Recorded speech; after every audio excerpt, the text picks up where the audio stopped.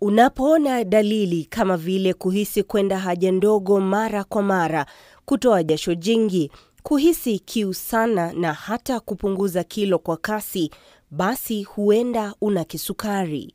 Kama una pesa, hauna chochote, si umepata depression ama umepata hiyo stress. Hiyo lazima itakuja tu na ujui kama imekuja. Newton Ngugi alipata kisukari akiwa na miaka 19 alipokuwa chuo kikuu miaka 10 iliyopita. Mine is especially type 1 diabetes, which is quite rare.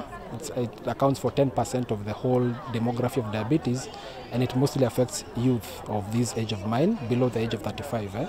So I experienced quite a lot of challenges, one of them being inaccessibility to insulin and medical supplies. Ilikuwa vigumu kwake kukubali hali yake.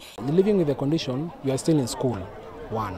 So you'll find in a school of around 1,000, primary or high school, you are the only one. So that is stigmatization.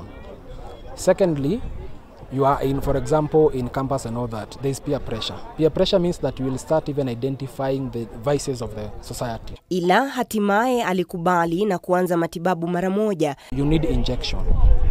So the injection that you need is daily. For example, like myself, I inject 4 or 5 times in a day. So that at least whatever I'm taking can be regulated by the insulin.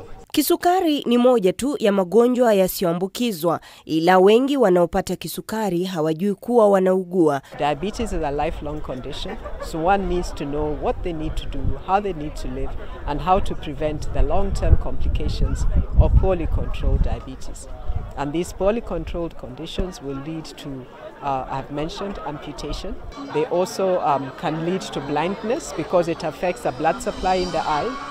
Can lead to kidney failure because it again affects the capillaries in the kidney.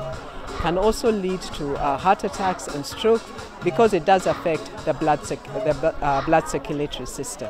Uvutaji sigara pia ukizidi kuwa chanzo, shirika la kudhibiti matumizi ya tobako yakiunga mkono Wizara ya Afya kukomesha matumizi ya tobako nchini. We are also encouraging members of the community also to support the government in implementing the tobacco control policies, because by doing so we are going to see the diabetes cases going down.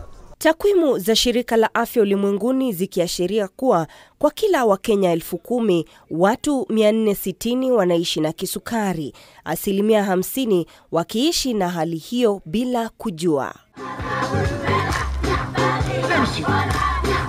Huku ulimwengu ukiadhimisha siku ya kisukari duniani, wakubwa kwa wadogo wanahimizwa kuangalia afya yao, kula vizuri na kufanya mazoezi mara kwa mara na kutembelea hospitali ili kujua hali yao na kuzuia aina yoyote ya kisukari. Robi Omondi, K24, makala ya Siha Yangu.